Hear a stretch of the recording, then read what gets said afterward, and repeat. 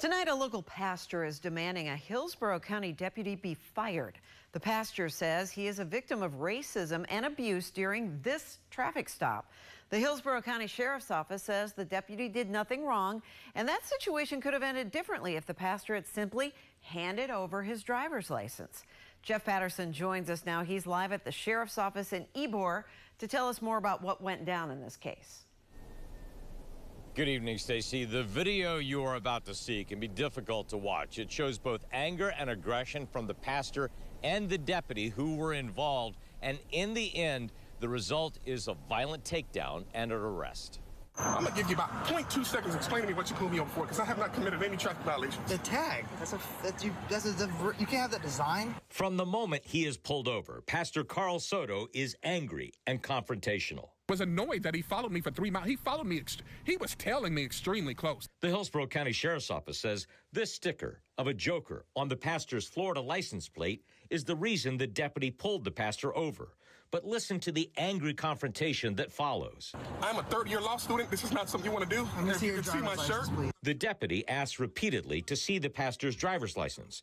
Pastor Soto shows the deputy his license, but pulls it back when the deputy tries to take it in his hand. From the moment he was being confrontational with me, I knew that the reason for the stop, one, was unlawful. But under Florida law, a driver is required to hand over his license, proof of insurance and registration when asked. The Sheriff's Office maintains the deputy did nothing wrong.